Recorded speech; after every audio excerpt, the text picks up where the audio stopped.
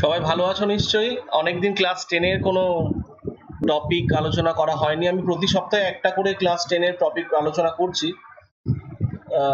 আজকে ইনঅর্গানিক প্রিপারেশনের যে কটা বাকি ছিল সেগুলো সব হয়ে যাবে।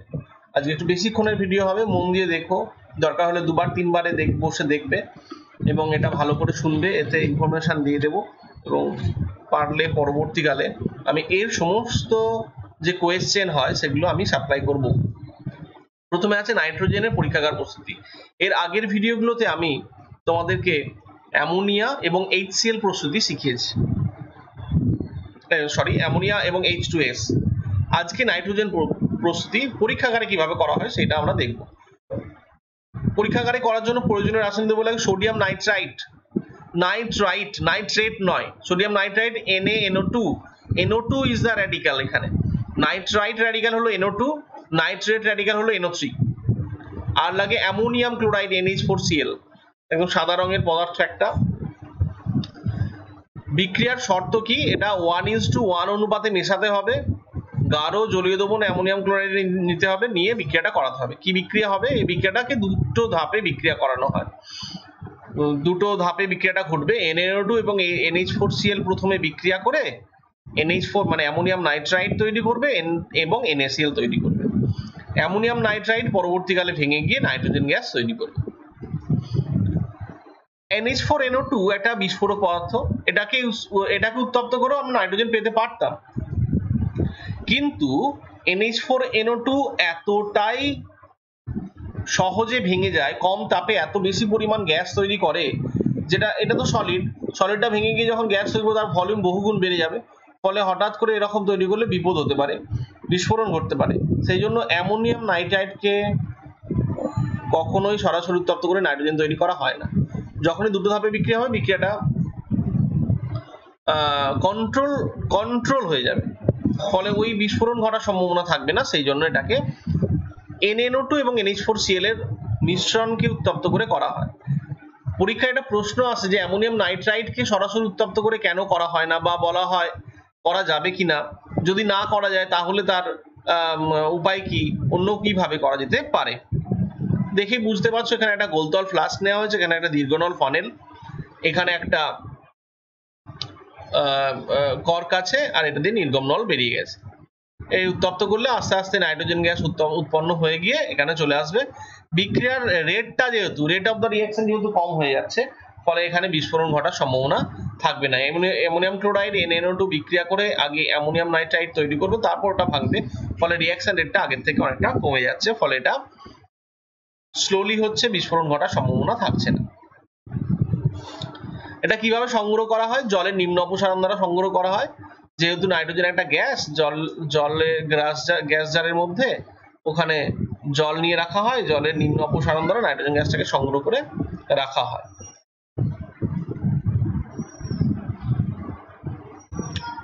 নাইট্রোজেনের ব্যবহার বিভিন্ন রকম নাইট্রোজেন ঘটিত যে সারগুলো হয়, ইউরিয়া তৈরি করতে কাজে লাগে, অ্যামোনিয়াম সালফেট তৈরি করতে কাজে লাগে। ইউরিয়া একটা জৈব সার নাইট্রোজেন ঘটিত, আবার অ্যামোনিয়াম সালফেট একটা অজৈব সার। এছাড়াও অ্যামোনিয়া তৈরি করতে কাজে লাগে, অ্যামোনিয়া থেকে আবার নাইট্রিক অ্যাসিড তৈরি করতে পারি, নাইট্রোলিন তৈরি করতে কাজে লাগে, নাইট্রোনিয়াম এক ধরনের সার।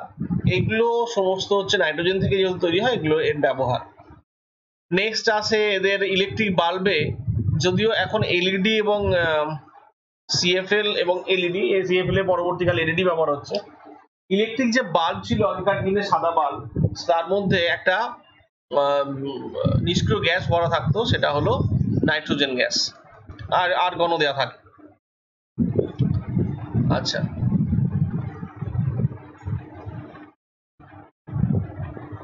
এটাকে নাইট্রোজেন গ্যাসকে হিমায়ন গ্রুপও ব্যবহার করা যায়। নাইট্রোজেনের বর্ণও নেই, গন্ধও নেই, স্বাদও কিছু নেই, বাতাসের চেয়ে সামান্য হালকা, জলে প্রায় অদ্রাব্য। স্বাভাবিক অবস্থায় এটি গ্যাস, ঠান্ডা করে চাপ প্রয়োগ করলে -196 ডিগ্রি সেন্টিগ্রেড উষ্ণতায় তরলে পরিণত হয়। প্রায় -196 ডিগ্রি সেন্টিগ্রেড তরলে পরিণত হয়। এই তরলকে আবার -210 ডিগ্রির কাছাকাছি উষ্ণতায় ঠান্ডা করলে কঠিনে পরিণত হয়। এগুলো জাস্ট ইনফরমেশন দিয়ে রাখলাম।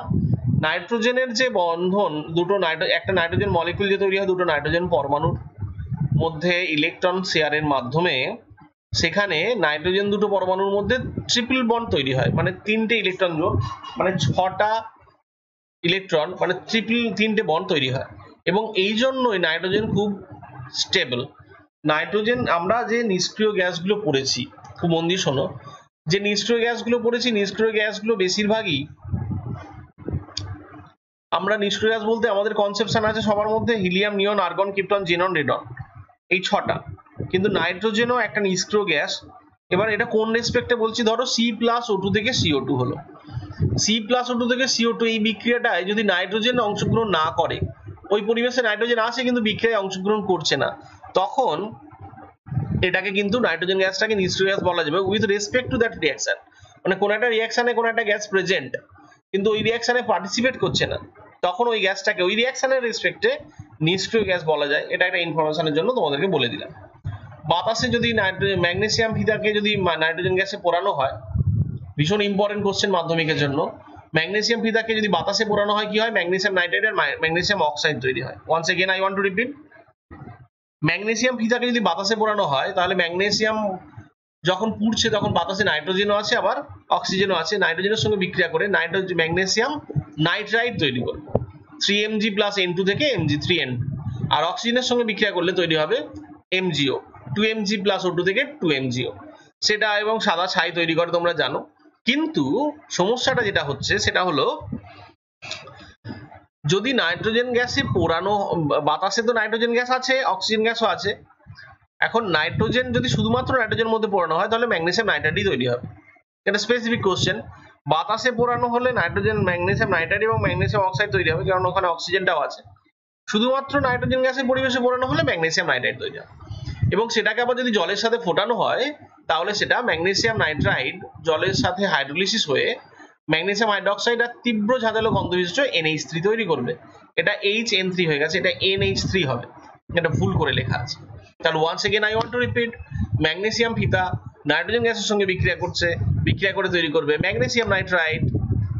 ম্যাগনেসিয়াম নাইট্রাইডকে ওই যেটা প্রোডাক্ট তৈরি হলো ম্যাগনেসিয়াম নাইট্রাইড সাদা রঙের ছাই, সেটাকে যদি জলের সাথে ফোটানো হয় তাহলে ওটা তীব্র ঝাঁঝালো গন্ধ বিশিষ্ট অ্যামোনিয়া গ্যাস তৈরি করবে। আমি পড়ানোর সময় অবশ্যই এই কথাগুলো মেনশন করি, তোমরাও মাথায় রাখবে। অ্যামোনিয়া লেখার সময় উপরের দিকে অ্যাড হবে যেহেতু এটা গ্যাসিয়াস। সেকেন্ডলি যখন এটা ক্যারেক্টারিস্টিক্স বলতে হবে, অ্যামোনিয়া একটা তীব্র ঝাঁঝালো গন্ধ বিশিষ্ট গ্যাস, এগুলো সব মাথায় রেখে করতে হবে। নাইট্রোজেনের সঙ্গে অক্সিজেনের বিক্রিয়া যখন 3000 ডিগ্রি সেন্টিগ্রেডের আগে বিক্রিয়া হয় না, যদি এরকম হতো বাতাসে নাইট্রোজেন অক্সিজেন আছে সবসময় বিক্রিয়া হতো, সবসময় নাইট্রিক অক্সাইড তৈরি হয়ে যেত। 3000 ডিগ্রি সেন্টিগ্রেড উষ্ণতার প্রয়োজন এই বিক্রিয়াটা হওয়ার জন্য। নাইট্রোজেন এবং অক্সিজেন বিক্রিয়া করে নাইট্রিক অক্সাইড তৈরি করে। যখন বিদ্যুৎ চমকায় তখন নাকি এরকম টেম্পারেচারে তৈরি হয় এবং তখন এই বিক্রিয়াটা হয়, এই জন্যই নাকি অ্যাসিড বৃষ্টি হয়, এরকম একটা ব্যাপার আছে। হাইড্রোজেনের সঙ্গে বিক্রিয়াটা আমরা পড়েছি এবার বস পদ্ধতি, ফেরিক আয়রন অনুঘটক, Fe অনুঘটক আর মলিবডেনাম চূর্ণ উদ্দীপক ব্যবহার করে নাইট্রোজেনের সঙ্গে হাইড্রোজেনের বিক্রিয়া অ্যামোনিয়া তৈরি করা হয়। 550 ডিগ্রি সেন্টিগ্রেড টেম্পারেচার লাগে, 200 ATM প্রেসার লাগে। ভীষণ ইম্পর্টেন্ট, বারবার বলছি, 200 ATM pressure, 550 degree centigrade উষ্ণতায় nitrogen এবং হাইড্রোজেন বিক্রিয়া করে অ্যামোনিয়া গ্যাস তৈরি করে। এই বিক্রিয়াটা আমি আন্ডারলাইন করেছি, দেখো এখানে +95 কিলোজুল লেখা আছে। মনে রাখতে হবে এই হেবার পদ্ধতিতে অ্যামোনিয়া তৈরি বিক্রিয়াটা তাপমুচি। Mind it, this type of questions are going to come in your question paper in coming future.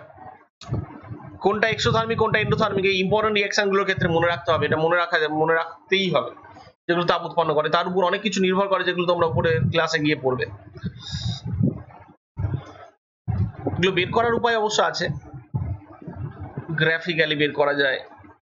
Calcium কার্বাইডের সাথে বিক্রিয়া, যে নাইট্রোলিমের কথা বলছিলাম, 1100 ডিগ্রি সেন্টিগ্রেড উষ্ণতায়, মাথায় রাখতে হবে টেম্পারেচার 1100 ডিগ্রি সেলসিয়াস উষ্ণতায় ক্যালসিয়াম কার্বাইডের মধ্যে নাইট্রোজেন গ্যাস যদি পাঠানো হয় তাহলে ক্যালসিয়াম সায়ানামাইড এবং কার্বন এদের একটা বাদামি বা ধূসর রঙের মিশ্রণ তৈরি হয়। ওয়ান্স এগেন, ক্যালসিয়াম কার্বাইড আর নাইট্রোজেন গ্যাস এদের বিক্রিয়া হবে কত ডিগ্রি উষ্ণতায়? 1100 degree centigrade উষ্ণতায়। মানে ক্যালসিয়াম কার্বাইডটাকে রাখা হয়েছে 1100 ডিগ্রি সেন্টিগ্রেড উষ্ণতায়, তার উপর দিয়ে নাইট্রোজেন গ্যাস পাঠানো হবে এবং ওদের মধ্যে বিক্রিয়ায় তৈরি হবে ক্যালসিয়াম সায়ানামাইড এবং কার্বন এর একটা মিশ্রণ। এই মিশ্রণটাকেই বলা হয় নাইট্রোলিন। জমিতে রাসায়নিক সার হিসাবে ব্যবহার করা হয়। এই মিশ্রণটাকে আবার যদি জল হাইড্রোলিসিস করা হয়, এটা বইতে লেখা ছিল না, আমি লিখে রেখেছি, তাহলে এটা হাইড্রোলিসিস হয়ে গিয়ে ক্যালসিয়াম কার্বাইড, ক্যালসিয়াম কার্বনেট এবং অ্যামোনিয়া গ্যাস তৈরি হবে। এখানে কিন্তু একটা অ্যাডও হবে।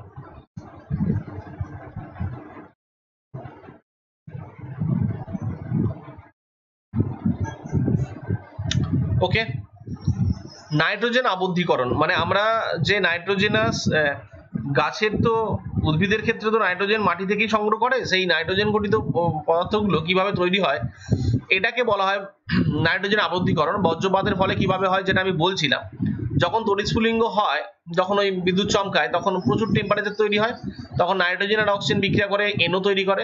তোমরা দেখেছো ওখানে ওই বিদ্যুৎ চমকালে কত টেম্পারেচার তৈরি হয় তার কিন্তু তোমাদের আইডিয়া আছে, তার আইডিয়া তোমাদের ভালোভাবেই আছে। কিরকম তোমরা দেখেছো যে এক একটা গাছ পুড়ে যায় যখন বিদ্যুৎ চমকায়, ওটা যদি কোনো গাছের উপর পড়ে গাছটাই পুড়ে যায়। সো গাছটা পুড়তে গেলে হয়তো তুমি বলবে যে স্যার আমরা যখন কেরোসিন ঢেলে একটা গাছের ডালকে পোড়ায় শুকনো, তার তো বেশি সময় বেশি টেম্পারেচার লাগে না, কিন্তু ওখানে তো কেরোসিন দেওয়া হচ্ছে না, ওই ঠান্ডা অবস্থায় থাকা গাছটাকে সেটাকে অ্যাক্টিভেশন এনার্জি দিয়ে তাকে উত্তপ্ত করে তারপর তাকে পোড়ানো হচ্ছে। তার মানে কত টেম্পারেচার বেশি লাগছে, কত এনার্জি লাগছে ভেবে দেখো। কারণ নাইট্রোজেন আর অক্সিজেন বিক্রিয়া করে নাইট্রিক অক্সাইড তৈরি হবে, সেই নাইট্রিক অক্সাইড দেন অক্সিজেনের সঙ্গে বিক্রিয়া করে, অক্সিজেন তো বাতাসেই আছে, বিক্রিয়া করে NO2 তৈরি করবে। NO2 টাকে জলে ডিজলভ করলে HNO3 তৈরি হবে আর NO তৈরি হবে। এই HNO3 মৃত্তিকার মধ্যে মাটির মধ্যে যে সমস্ত ক্ষারীয় পদার্থ আছে তার সঙ্গে বিক্রিয়া করে নাইট্রেট লবণ তৈরি করে। এই নাইট্রেট লবণগুলোই উদ্ভিদ সংগ্রহ করে। এখন একটা কথা বলে রাখি, নাইট্রিক অ্যাসিড তো মাটিতে পড়লো, নাইট্রিক অ্যাসিড এবার ক্ষারীয় পদার্থগুলোর সাথে বিক্রিয়া করে যে সমস্ত মেটাল ফেটাল আছে বা যে সমস্ত ক্ষারীয় পদার্থ আছে, ধাতুগুলো তো ক্ষারীয়ই হয়, তার সাথে বিক্রিয়া করে নাইট্রেট তৈরি করলো। এই নাইট্রেট গুলো বেশিরভাগই জলে দ্রাব্য বলে উদ্ভিদেরা সংগ্রহ করতে পারে। নাইট্রেট লবণগুলো বেশিরভাগই জলে দ্রাব্য, একমাত্র বিসমাথ অক্সিনাইট্রেট ছাড়া সমস্ত নাইট্রেট লবণ জলে দ্রাব্য। BiONO3 বিসমাথ অক্সিনাইট্রেট, ব্র্যাকেটে ওটাকে লিখেছি কারণ বি এটা দ্বিযোজী, এটা একযোজী, 2 1 3 বিসমাথ 3 এখানে। বিসমাথ অক্সিনাইট্রেট ছাড়া সমস্ত নাইট্রেট লবণ জলে দ্রাব্য। মনে থাকে যেন কোশ্চেন পড়তে পারে কোন লবণ জলে, কোন নাইট্রেট লবণ জলে অদ্রাব্য।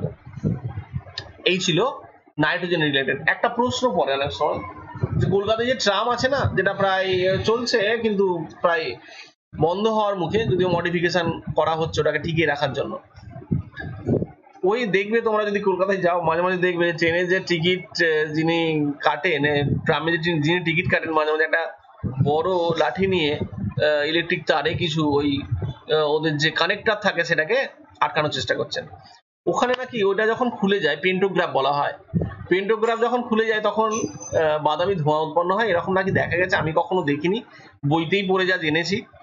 তো এই পেন্টোগ্রাফে খুলে গেলে কেন বাদামি ধোঁয়া দেখা যায়, সেখানেও নাকি বলা হয় এটা ঘর্ষণ হয়ে হয়ে আসে তো প্রচুর টেম্পারেচার তৈরি হয়, বাতাসে অক্সিজেন আছে, এই বিক্রিয়াটা হয়, নাইট্রোজেনের সঙ্গে অক্সিজেনের বিক্রিয়া নাইট্রিক অক্সাইড তৈরি হয়, সেই নাইট্রিক অক্সাইড ওই সঙ্গে সঙ্গে অক্সিজেনের সঙ্গে বিক্রিয়া করে NO2 তৈরি করে। এই NO2 তো বাদামি, এই জন্য ওখানে নাকি বাদামি ধোঁয়া দেখা যায়। ট্রাম লাইনে পেন্টোগ্রাফ খুলে গেলে কেন বাদামি ধোঁয়া দেখা যায়, কোশ্চেনটা লিখে রাখো। এখন তার কারণ হলো বাতাসে অক্সিজেন, ওই যে পেন্টোগ্রাফের তারগুলোর সাথে পেন্টোগ্রাফের একটা ঘর্ষণের ফলে প্রচুর তাপ উৎপন্ন হয়, সেই তাপে নাইট্রোজেন এবং অক্সিজেন বিক্রিয়া করে নাইট্রিক অক্সাইড তৈরি করে, সেই নাইট্রিক অক্সাইড বাতাসের অক্সিজেনের সঙ্গে দেনানদেন বিক্রিয়া করে NO2 তৈরি করে, তাই বাদামি ধোঁয়া দেখা যায়। এখানে আরো একটা ইন্টারেস্টিং কোশ্চেন যেটা তোমরা আগেই অনেকবার করেছো, নাইট্রিক অক্সাইড বর্ণহীন, অক্সিজেনও বর্ণহীন, কিন্তু নাইট্রোজেন ডাইঅক্সাইড হচ্ছে বাদামি, তার মানে দুটো বর্ণহীন গ্যাসের বিক্রিয়ায় একটা বাদামি গ্যাস উৎপন্ন হওয়ার উদাহরণ এটা। ওকে, আরো আছে, NO2 থেকে HNO3 তৈরি হচ্ছে। NO2 কে বলা হয় মিক্সড অ্যানহাইড্রাইড, মিশ্র অ্যানহাইড্রাইড, ভালো করে শুনে নাও, NO2 কে বলা হয় মিশ্র অ্যানহাইড্রাইড। NO2 কে যদি জলের সাথে বিক্রিয়া করানো হয়, শুধু যে বিক্রিয়াটা হয় তা নয়, অনেক সময় HNO3 এবং HNO2 দুটো অ্যাসিড তৈরি হয়। NO2 কে যদি জলের সাথে বিক্রিয়া করানো হয় তাহলে দুটো অ্যাসিড, মন দিয়ে শোনো, HNO3 এবং HNO2 তৈরি হয়। HNO3 এবং HNO2 তৈরি হয় দুটো অ্যাসিডের মিশ্রণ তৈরি হচ্ছে বলে NO2 কে বলা হয় মিশ্র অ্যানহাইড্রাইড। এখন তোমরা বলবে যে স্যার অ্যানহাইড্রাইড কাকে বলা হয়, আমি বলছি ডেফিনেশনটা লিখে রাখো, আমি ডেফিনেশনটা উল্টো করে বলছি যাতে বুঝতে সুবিধা হয়। যে সমস্ত কম্পাউন্ডে জল যোগ করলে একটা অ্যাসিড উৎপন্ন হয়, যে সমস্ত কম্পাউন্ডে জল যোগ করলে একটা অ্যাসিড উৎপন্ন হয়, তখন যে অ্যাসিডটা উৎপন্ন হয় সেই অ্যাসিডে অ্যানহাইড্রাইড বলা হয় ওই কম্পাউন্ডটাকে।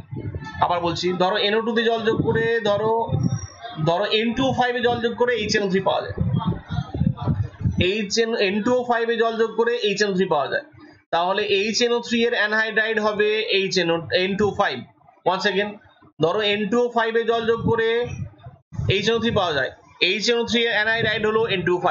উল্টো দিকে যদি বলি, কোনো অ্যাসিড থেকে জল বের করে নিলে যে অক্সাইডটা তৈরি হয়, কোনো অ্যাসিড থেকে জল বের করে নিলে যে কম্পাউন্ডটা পাওয়া যায় সেটাকে বলা হয় ওই অ্যাসিডের অ্যানহাইড্রাইড। H2SO4 থেকে জল বের করে নিলে SO3 পাওয়া যায়, SO3 হলো H2SO4 এর অ্যানহাইড্রাইড। এই এক্সাম্পলগুলো আমি দিয়ে রাখলাম, এগুলো সবই কিন্তু পরীক্ষার জন্য ইম্পর্টেন্ট। আমি যখন বলছি পজ করে তোমরা এটা লিখে রাখো, আবার পরবর্তীকালে শোনো, যদি বুঝতে না পারো আবার ব্যাকে গিয়ে শোনো। NO2 একটা মিশ্র অ্যানহাইড্রাইড, কারণ NO2 কে জল দিলে HNO2 তৈরি হয়, পরীক্ষায় আসার সম্ভাবনা ভীষণ বেশি। SO3 তে জল দিলে H2SO4 তৈরি হয়, তাহলে H2SO4 এর অ্যানহাইড্রাইড হলো SO3। SO2 তে জল দিলে H2SO3 তৈরি হয়, H2SO3 এর অ্যানহাইড্রাইড হলো SO2। N2O5 এ জল দিলে HNO3 তৈরি হয়, HNO3 এর অ্যানহাইড্রাইড হলো N2O5। আশা করি বোঝাতে পেরেছি। এই গেল আমাদের নাইট্রোজেন সংক্রান্ত পড়াশোনা, অনেকগুলো ইনফরমেশন দিলাম। এবার চলে আসি হাইড্রোক্লোরিক অ্যাসিড। তিনটে অ্যাসিডের শিল্প প্রস্তুতি আছে। এতক্ষণ পড়ছিলাম নাইট্রোজেন, অ্যামোনিয়া এবং হাইড্রোজেন সালফাইডের পরীক্ষাগার প্রস্তুতি, যদিও শিল্প প্রস্তুতি পড়িনি তা নয়, কিন্তু এই তিনটের ক্ষেত্রে শুধুমাত্র শিল্প প্রস্তুতি দেওয়া আছে। পুরোনো সিলেবাসে যখন আমরা পড়েছিলাম তখন এদের শিল্প প্রস্তুতি ছিল এবং তাদের রিয়াকশনও ছিল। এখানে রিয়াকশন গুলো আলাদা করে দেয়নি, শুধু প্রস্তুতিটা আছে, সেটাই ভালো করে তোমাদেরকে পড়তে হবে। বর্তমানে NaCl এর জলীয় দ্রবণের তড়িৎ বিশ্লেষণের সময় এটা যে উপজাত পদার্থ হিসাবে যে HCl পাওয়া যায় সেটাই এই প্রক্রিয়ায় ব্যবহার করা হয়। NaCl এর তড়িৎ বিশ্লেষণে যখন কস্টিক সোডা তৈরি করা হয় তখন উপজাত হিসাবে হাইড্রোজেন এবং ক্লোরিন থেকে হাইড্রোক্লোরিক অ্যাসিড তৈরি করা হয়। আরো আছে উপায়, NaCl এর সঙ্গে গাঢ় H2SO4 এর বিক্রিয়া দুটো ধাপে ঘটিয়ে NaCl এর সঙ্গে গাঢ় H2SO4 এর বিক্রিয়া দুটো ধাপে ঘটিয়েও HCl তৈরি করা হয়। বোঝা গেছে? জাস্ট এগুলো রিডিং করে নিয়ে এমনি কোনো ঝামেলা নেই, দেখবে এখানে প্রসেসটা বলা আছে। হাইড্রোজেন ক্লোরাইড, আমি এটা বন্ডিং পড়ানোর সময় বলেছিলাম, হাইড্রোজেন ক্লোরাইড অ্যাকচুয়ালি কিন্তু গ্যাস, ওটাকে জলে দ্রবীভূত করে HCl তৈরি করা হয়। দেখো হাইড্রোজেন আর ক্লোরিন, এখান থেকে ক্লোরিন পাঠানো হচ্ছে, এখান থেকে হাইড্রোজেন পাঠিয়ে এখানে HCl তৈরি করা হচ্ছে। এই HClটা এটা উত্তপ্ত করে HCl তৈরি করা হচ্ছে, একটা নির্দিষ্ট টেম্পারেচার লাগে, সেটাকে ঠান্ডা করার জন্য একটা প্রকোষ্ঠে পাঠানো হচ্ছে। তারপর এখানে আর একটা প্রকোষ্ঠে পাঠানো হচ্ছে যেখানে H2O পাঠানো হয়। H2O পাঠানোর ফলে কি হচ্ছে, HClটা খুব সহজেই, যেহেতু ওটা পোলার, যেহেতু ওটা সমযোজী কিন্তু পোলার, জলের মধ্যে দ্রবীভূত হয়ে গিয়ে HCl অ্যাসিড তৈরি করে। এটা হলো অ্যাসিড। HCl যেটা এখানে তৈরি হচ্ছে সেটা কিন্তু গ্যাস, এটা গ্যাস, এটা অ্যাসিড। পরীক্ষাগারে যে HCl তোমরা দেখো, কেউ পরীক্ষাগারে গেছো হয়তো, যারা যাওনি তাদের দুর্ভাগ্য, তারা পরবর্তীকালে যাবে। আমি ইউটিউবের মাধ্যমে তোমাদেরকে ল্যাবের কিছু কাজ দেখাবো, সেগুলো দেখবে, মানে আমার কাজ নয়, তোমরা দেখে বুঝতে পারবে, অন্তত হাতে হাতে করতে না পারো দেখে বুঝতে পারবে, পরবর্তীকালে দেখবো আমরা। এরপর কি বলছিলাম, হ্যাঁ, তোমরা যে HCl তোমরা ল্যাবে দেখেছো, সেই HClটা কিন্তু কত কনসেন্ট্রেশনে থাকে, তোমরা তো মোলারিটি পড়েছো, নরমালিটি পড়োনি কিন্তু মোলারিটি পড়েছো। আমি হয়তো বলেছি তোমাদেরকে, কিন্তু আমি জাস্ট বলে ধরে নিচ্ছি যে মোলারিটি তোমরা জানো, পার্সেন্টেজ জানো, তোমরা সেই পার্সেন্টেজ অনুযায়ী কতটা HCl কি কারত্বের থাকে, ল্যাবে যে বোতলগুলো থাকে, র্যাকের গুলো নয়, স্যারেদের কাছে যে HClটা রাখা হয়, যে HClটা দোকান থেকে কিনে ল্যাবের জন্য রাখা হয়, সেটার মধ্যে কত কনসেন্ট্রেশন থাকে সেটা তোমাদেরকে একটুখানি দেখাই, তোমরা এটা লিখে নিতে পারো। দিস ইজ ভেরি ইম্পর্টেন্ট, দেখে নিতে পারো। আমি যেগুলো গুরুত্বপূর্ণ সেটা আগে দেখাচ্ছি। H2SO4 থাকে 36 মোলার নরমালিটি, মোলারিটি 18, 96%, মানে যদি গাঢ়ত্বটা পার্সেন্টেজে ধরো তাহলে সেটা 96%, মোলারিটিতে ধরলে 18 মোলার, আর নরমালিটি ধরলে 36। আচ্ছা, HCl কতটা থাকে?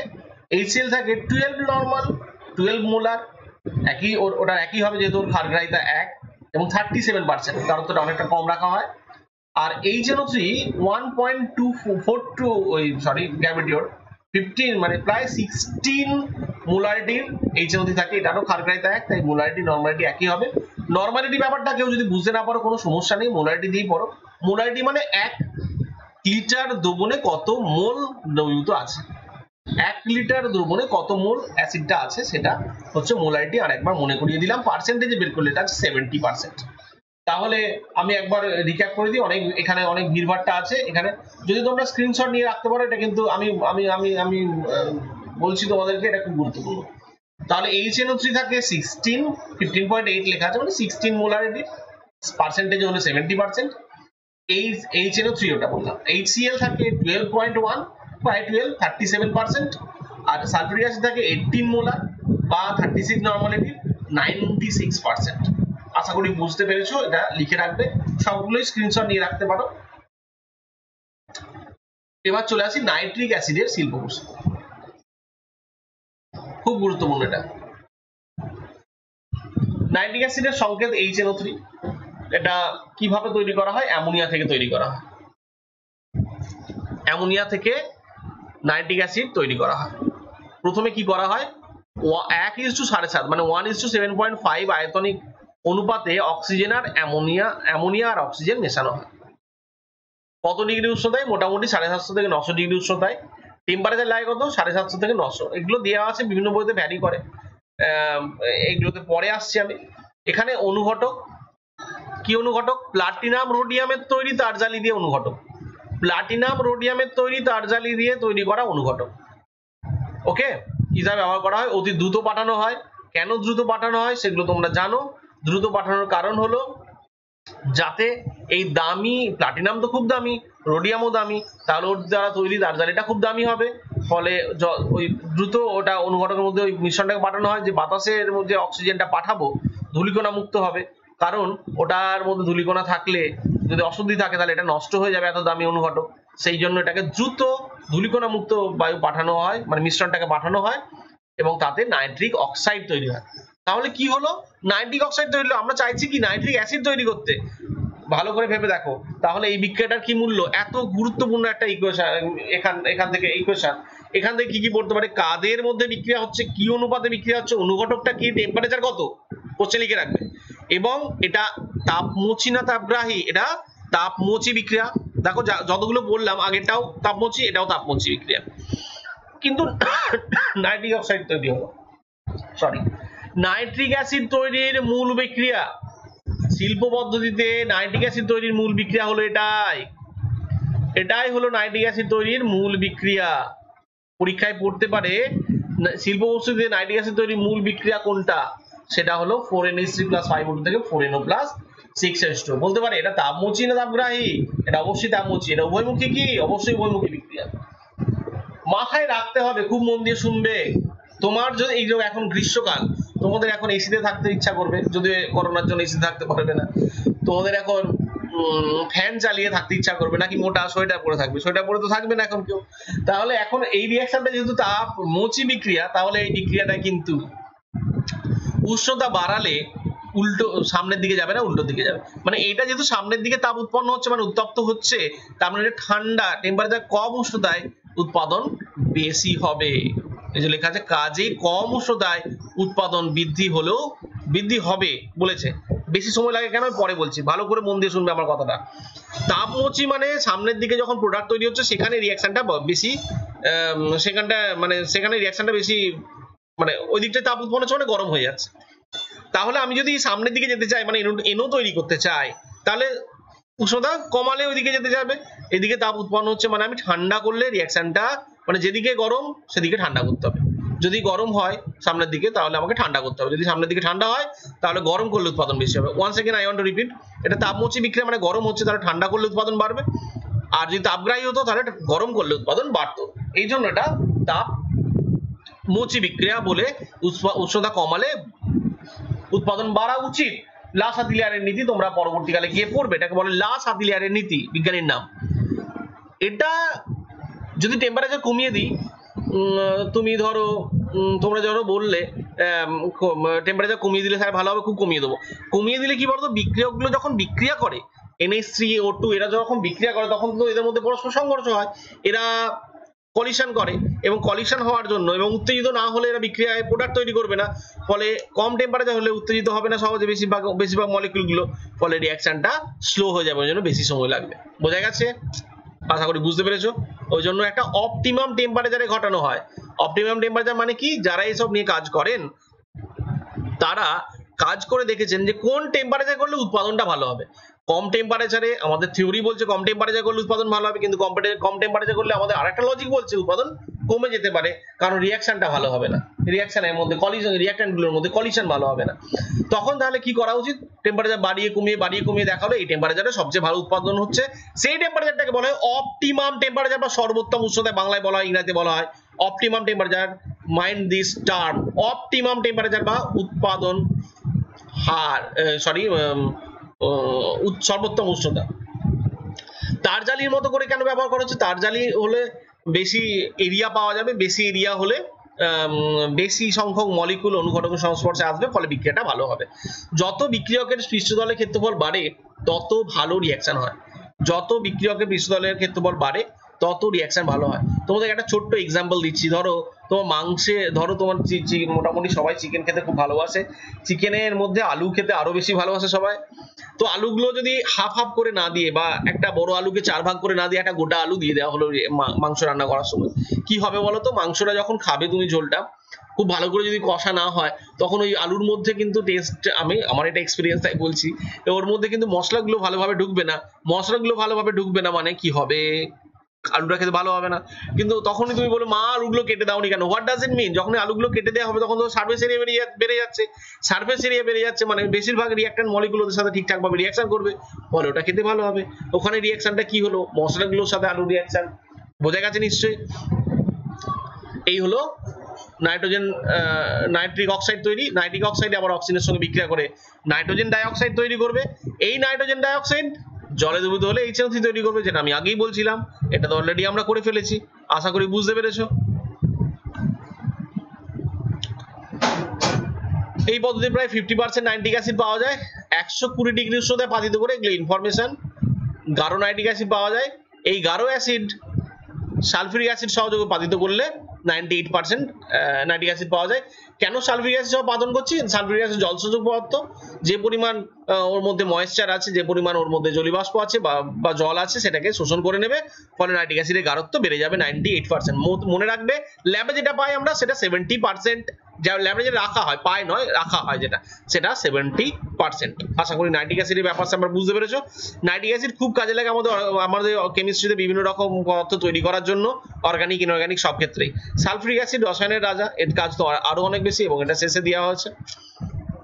সালফিউরিক অ্যাসিড কিভাবে তৈরি করা হয়, সালফার বা আয়রন পেন্টক্সাইড এর সাথে ধূলিকণামুক্ত বায়ু, মানে এটা এখানেও জারণ করা হবে, বায়ু মানে কি, ওখানে অক্সিজেনটাকে ব্যবহার করব, সালফার বা আয়রন পাইরাইডস, তার সঙ্গে বায়ু, আর ভ্যানাডিয়াম পেন্টক্সাইড, প্লাটিনাম ঘটিত অ্যাসবেস্টস বা ভ্যানাডিয়াম পেন্টক্সাইড অনুঘটক, আর 98% সালফিউরিক অ্যাসিড এবং পাতিত জল। এখানে সবার মনে প্রশ্ন আসবে, 4 নম্বর পয়েন্টটা কিসের জন্য, আমরা তো সালফিউরিক অ্যাসিড তৈরি করছি, আবার সালফিউরিক অ্যাসিড কিসের জন্য দেবো, কি জন্য সেটা বুঝতে পারবে একটু পরেই, কেন সব বলবো আমরা। সালফার অক্সিজেনের সঙ্গে বিক্রিয়া করে সালফার ডাইঅক্সাইড তৈরি করে, বা FeS2 রিঅ্যাকশন করে Fe2O3 প্লাস SO2 তৈরি করে। এই ব্যালেন্সটা খুব ইম্পর্টেন্ট, এখানে ব্যালেন্সটা ভুল আছে, এখানে লেখাটা ভুল আছে, এটা FeS2 হবে।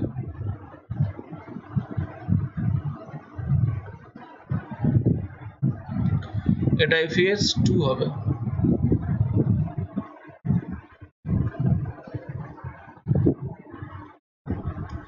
ঠিক আছে,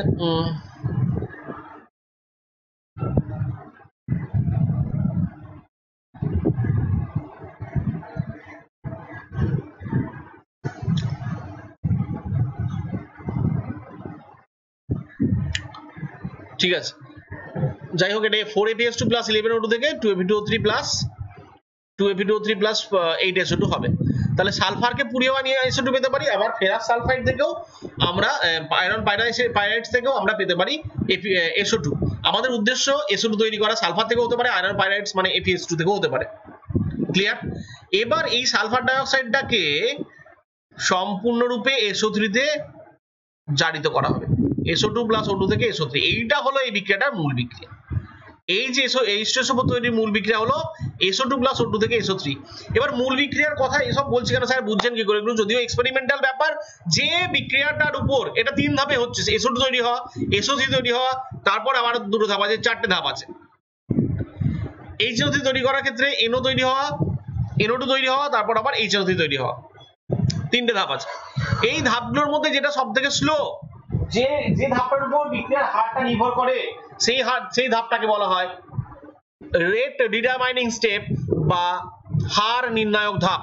যে রিঅ্যাকশনটা সবথেকে স্লো, অনেক বেশি ইনফরমেশন দিচ্ছি, লিখে রাখবে, যে রিঅ্যাকশনটা সবথেকে বেশি স্লো সেটাকে বলে রেট ডিটারমাইনিং স্টেপ বা হার নির্ণায়ক ধাপ। সেইগুলো এক্সপেরিমেন্টালি বের করা হয়, কোনো রিঅ্যাকশন দেখে আমরা বলতে পারবো না কোনটা আরডি স্টেপ মানে ডিটারমাইনিং স্টেপ, কোনটা স্লো স্টেপ, কোনটা মূল বিক্রিয়া, আমরা না জেনে বলতে পারবো না এক্সপেরিমেন্টালি না জেনে বলতে পারবো না। এই বিক্রিয়াটা উভয়মুখী তাপমুখী, তার মানে উষ্ণতা কম হলে পারবে, উষ্ণতা কম হলে বিক্রিয়াটা উৎপাদন বেশি হবে, কিন্তু বিক্রিয়ার বেগ মন্থর হয়ে যাবে, সময় বেশি লাগবে। সেই জন্য অনুঘটক ব্যবহার করা হয় ভ্যানাডিয়াম পেন্টক্সাইড বা প্লাটিনাম ঘটিত অ্যাসবেস্টস। টেম্পারেচার কত লাগে? 450 ডিগ্রি। এই দেখো উৎপাদন যথেষ্ট হয়, এই উষ্ণতাকে বলা হয় সর্বোত্তম উষ্ণতা। আমি কি বলেছিলাম একটু আগে? 450। কত টেম্পারেচারে হবে? কম টেম্পারেচার করলে উৎপাদন ভালো হবে, এটা আমাদের থিওরি বলছে।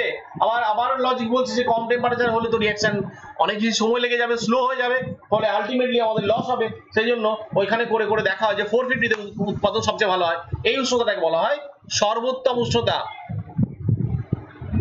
এই সালফার ডাইঅক্সাইডকে এবার H2SO4 এর মধ্যে আমি বলছিলাম না, H2SO4 তৈরিতে H2SO4 কেন ব্যবহার হচ্ছে? SO3 টা আবার H2SO4 98% গাঢ় H2SO4 এর মধ্যে দ্রবীভূত করে এটাকে ওলিয়াম তৈরি করা হয়। H2SO4 পার মনোসালফিউরিক অ্যাসিড বা পার মনোসালফিউরিক অ্যাসিড বা পাইরোসালফিউরিক অ্যাসিড বা ওলিয়াম বলা হয়। H2SO4 কে বলা হয় পাইরোসালফিউরিক অ্যাসিড বা ধূমায়মান সালফিউরিক অ্যাসিড বা ওলিয়াম। এইটাকে বলা হয় ওলিয়াম বলা হয়। একটা ইন্টারেস্টিং ইনফরমেশন দিই, ওলিয়াম, আচ্ছা ওলিয়ামের কথা পরে বলছি, ওলিয়ামের সম্পর্কে পরে বলছি, একটু বলে নি, শেষ করে নি। তাহলে কি তৈরি করলাম? প্রথমে SO2 তৈরি করলাম সালফার থেকে বা আয়রন পাইরাইড থেকে। SO2 তৈরি করার পর সেটা ভ্যানাডিয়াম পেন্টক্সাইডের অনুঘটক 450 ডিগ্রি সেন্টিগ্রেড উষ্ণতায় SO2 থেকে SO3 তৈরি করলাম, যেটা তাপমুখী বিক্রিয়া। 450 ডিগ্রি উষ্ণতাকে সর্বোত্তম উষ্ণতা বলা হয়। SO3 তৈরি করার পর সেটাকে H2SO4 মধ্যে দ্রবীভূত করে ওলিয়াম তৈরি করলাম। এই ওলিয়াম, এখনো H2SO4 পাইনি আমরা, ওলিয়াম তৈরি করার পর সেটাকে জলে দ্রবীভূত করলে আমরা সালফিউরিক অ্যাসিড পাবো। কেন এরকম করা হচ্ছে? কারণ এই যে SO3 পেয়েছি আমরা, এই SO3 যখনই জলে দেবো প্রচুর তাপ উৎপন্ন হয় এবং SO3 বাষ্পীভূত হয়ে যায়। যেই বাষ্পীভূত হয়ে যাবে, SO3 পেলাম না তো আমরা, কিছুটা হয়তো রইলো, সেটা H2SO4 তৈরি করলো, বাকিটা তো বাষ্পীভূত হয়ে গেল। ফলে SO3 বেরিয়ে চলে যদি যায়, তার মানে প্রচুর ধোঁয়াশার মতো সৃষ্টি করে একটা। SO3 বেরিয়ে চলে যায়, প্রোডাক্ট যেটা পেলাম সেটা তো লস হয়ে গেল, ওয়েস্টেজ অফ ম্যাটার, এটা loss, financial loss, wastage of man power also. ওখানে যতটা ম্যান পাওয়ার লেগেছে সেগুলো ওয়েস্টেজ হয়ে গেল। সো SO3 টা ওই জন্য সরাসরি জলে দ্রবীভূত করা যায় না। কারণ অনেকেই বলবে সহজ করেছে, SO3 প্লাস H2SO মানে H2SO4, সহজ ব্যাপার, কিন্তু ওটা হবে না প্র্যাকটিক্যালি, ওটা তো আমরা দেখতে পাচ্ছি না, তাই অনেক সময় করে ফেলি। এইভাবে আমরা ওলিয়ামটাকে জলে দ্রবীভূত করলে আমরা 98% গাঢ় H2SO4 পাবো। বোঝা গেছে? এখন এই ওলিয়ামের কথা বলি। ওলিয়াম আমাদের দেখেছি বিস্কুটের প্যাকেটে কতটা সুগার আছে, কতটা ফাইবার আছে, এইসব লেখা থাকে 5%, 2%, 10% পার্সেন্টেজে লেখা থাকে। অনেক বোতলের গায়ে ল্যাবে লেখা থাকে কি মোলারিটিতে, নরমালিটিতে লেখা থাকে। H2SO4 H2SO7 এর বোতলে কি লেখা থাকে জানো? পার্সেন্ট অফ H2SO4, মানে 109% H2SO4 এরকম লেখা থাকে। ওলিয়ামের বোতল, ওলিয়াম উপরে লেখা আছে, তার নিচে লেখা থাকবে 109% কোটেশনের মধ্যে 109% H2SO4। গাঢ়ত্বটা পার্সেন্টেজ পাশে H2SO4 লেখা আছে। কেন লেখা আছে? কেন লেখা আছে এটা তোমাদেরকে প্রশ্ন দিয়ে রাখলাম, আমি প্রশ্ন দিয়ে রাখলাম, ভাবনা চিন্তা করো তোমাদেরকে, যদি তোমাদের সেরকম সময় হয়, তোমরা যদি সেরকম লজিক্যালি শিখতে পারো, যদি তোমাদের সেরকম কোয়ারি থাকে, যদি কোয়ারি অনেক পায়, কমেন্ট বক্সে যদি অনেক কোয়ারি পায়, তাহলে অবশ্যই আমি সেটা নিয়ে একদিন আলোচনা করে দেবো। ওকে, ওলিয়াম থেকে এবার সালফিউরিক অ্যাসিড তৈরি করে ফেললাম। অনুঘটকের পৃষ্ঠতলের ক্ষেত্রফল বৃদ্ধি পেলে অনুঘটকের বিক্রিয়ার বেগ বাড়ে, তোমরা জানো। আমি এইমাত্র বললাম, ওই মাংসের আলু দিয়ে বুঝিয়ে দিলাম। আর কেন এটাকে কম সময়ের মধ্যে পাঠানো হয় সেটাও বললাম। এই ফলে এদের অনুঘটন ক্ষমতাটা লোপ পেয়ে যাবে, নষ্ট হয়ে যাবে, সেগুলো মাথায় রাখবে।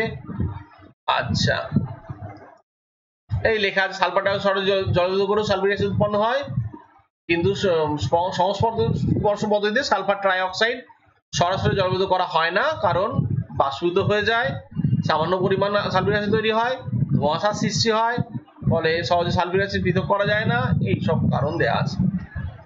আশা করি বোঝাতে পেরেছি, ভালো করে পড়বে। অনেক প্রশ্ন আলোচনা করে দিলাম এই পড়াতে।